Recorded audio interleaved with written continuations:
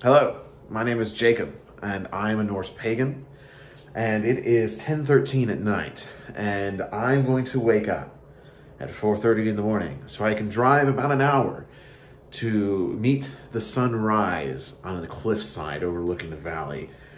So I need to go to bed, but I'm going to be giving an offering to Frigg. I will go into that tomorrow morning when I wake up, and I will describe to you why I'm giving this offering, but it's really big and it's really important and personal to me. And this is what I'll be giving Frigg tomorrow. So I wanted to go and show you everything I'll be doing before I get there. I did manage to find aloe, so I'll be using that because it is going to be a healing ritual. So I found some aloe. I have some plums, some apples, and some lemons. And I'll be bringing some candles as well to set the mood. But this is what I'm going to be giving tomorrow. So I'll be packing this up along with probably a couple other things. But yeah, I need to go to bed because, I haven't woke up this early in so long, but it'll be worth it. So I can't wait to see you tomorrow morning, and we'll begin this adventure to the mountains and give an offering to Frigg. So I will see you in the morning.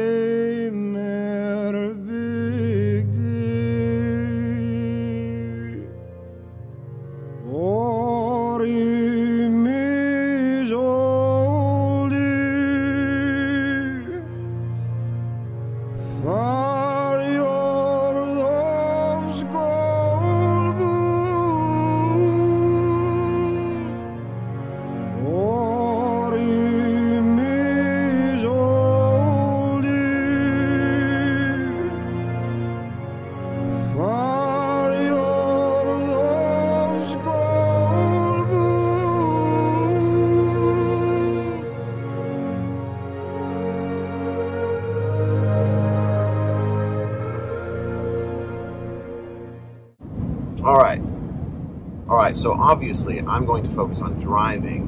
I'm on the straightest stretch of road for right now, which usually has absolutely no one on it. So I can basically just focus on talking and also driving. But I figured this is the best way to communicate. I'm sorry if it's a little loud, but I wanted to make sure I use this time traveling to kind of discuss why I'm coming out here, why I want to give to Frigg today.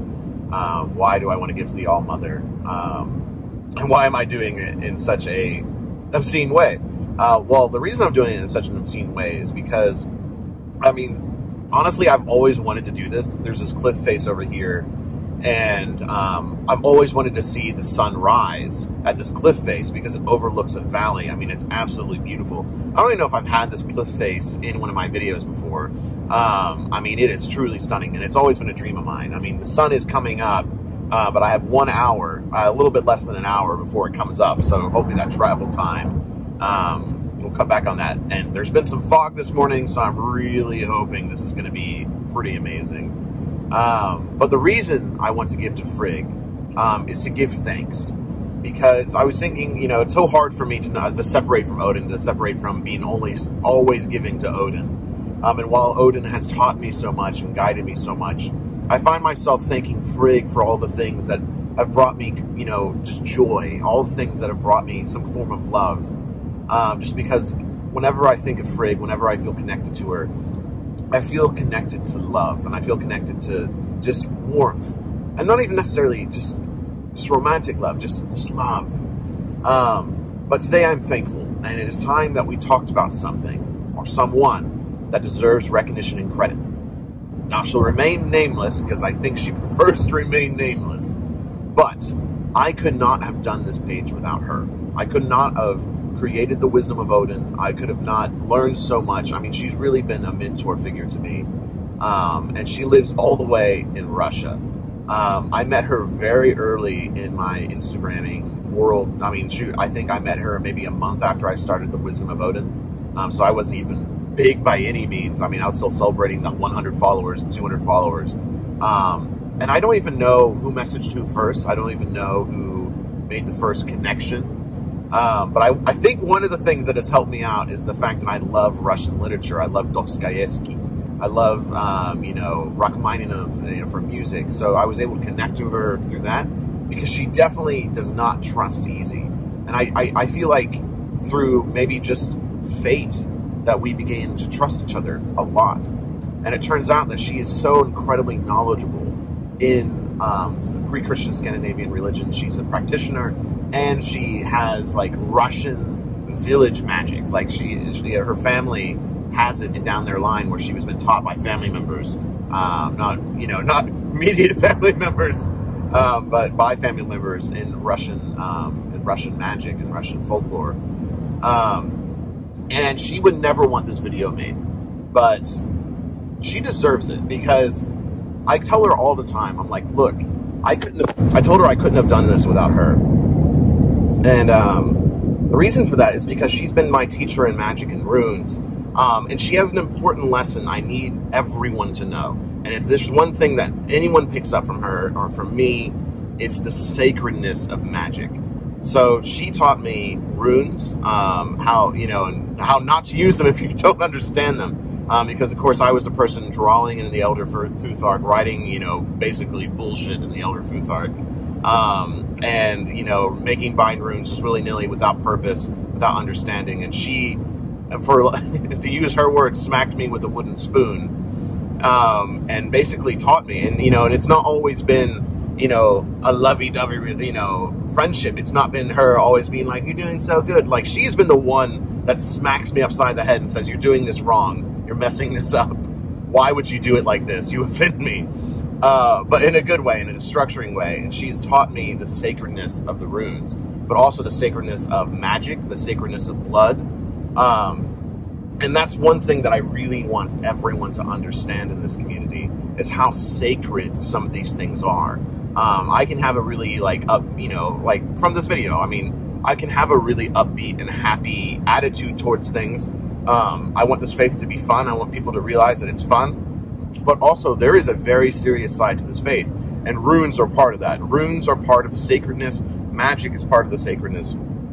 Blood is part of that sacredness. Like, yes, we use blood in our faith, but it's not necessarily something that we just willy-nilly do. You don't just slice your finger open every time you need something. You have to understand the importance of blood and how it's used. And I mean, she's been practicing far longer than me, and obviously has much more knowledge and experience from college, from education. But today I got some of the fruit. I got the aloe.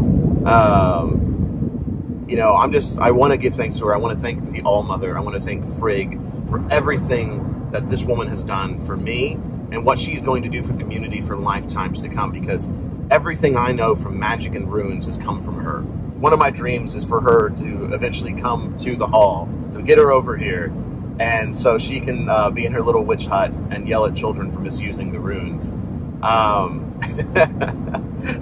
I hope I see that day come. But until then, I can't wait to learn more from her.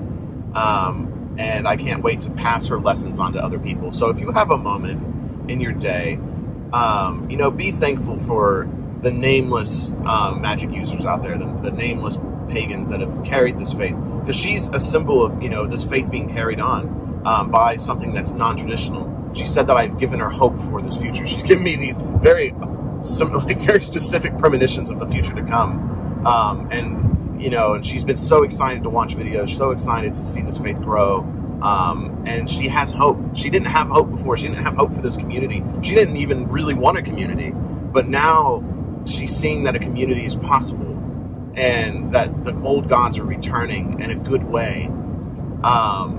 And it's so exciting for her to say that, to say, wow, this is going to happen, or this might happen. But I am so thankful for everything she taught me. So that is why today I'm traveling to this cliff face. I am watching the sun rise, a new day rise. And I'm going to give thanks to Frigg for meeting this person, for meeting this woman in Russia, a world away, that has taught me so much. But also to give this opportunity for me to talk about her, and to let the community know that I could not have done this alone.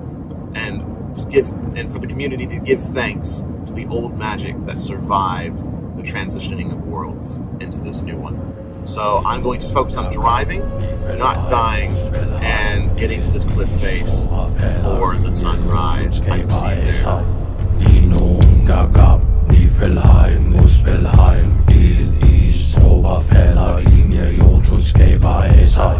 Din unga gab, Niflheim, Muspelheim. Livet is tropper falder ind i jordtrykskaber af sig. Din unga gab, Niflheim, Muspelheim. Livet is tropper falder ind i jordtrykskaber af sig.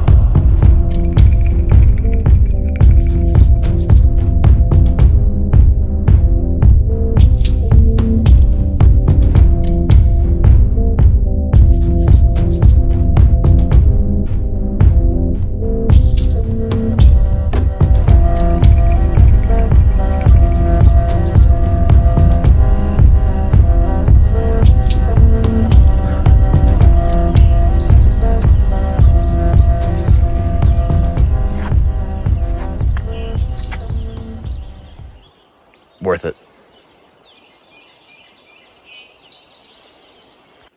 It's been a while since we talked, and it is often much easier for me to reach out to Odin. But today, I needed to reach out to the mother.